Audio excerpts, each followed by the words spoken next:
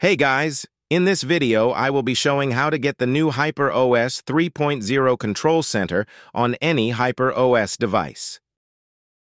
This is the new control center. It's got better opening and closing animations.